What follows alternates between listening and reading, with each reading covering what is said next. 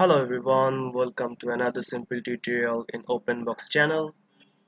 So in this tutorial I'm going to show you how to fix Mozilla Firefox high CPU usage in Windows 10 or 8 or 7 if you have.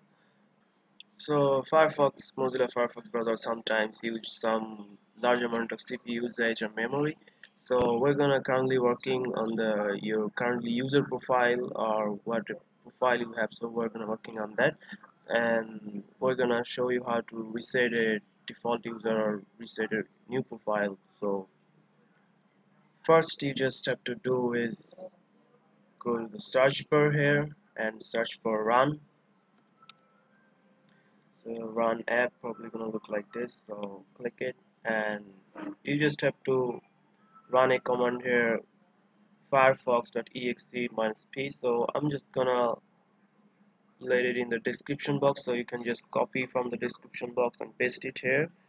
So it's already here, so it's firefox.exe and -p here, so just click OK.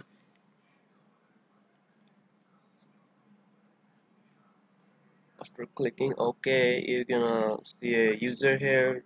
You can see two or three of user here. Just have to choose the you Firefox user here what you're using. So I'm just have one default user here, so I'm gonna choose it and click on delete profile.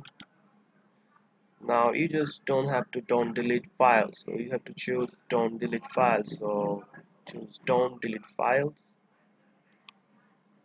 and now you have to create a new profile.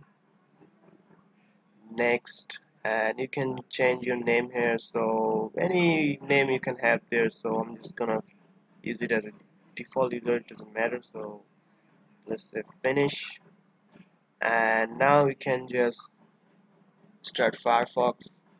So that's it. Hopefully this will resolve your high amount CPU usage of Firefox, of Mozilla browser Firefox usage. So or you can do, also you can do is just, there's something so much add-ons turn on when you're using Firefox, so we can just disable some add-ons or files you have or so much tab. So that's it. This is a very easy and simple tutorial for you guys. Hope you find this video helpful. So if you like this video, please subscribe to my channel, and thanks for watching.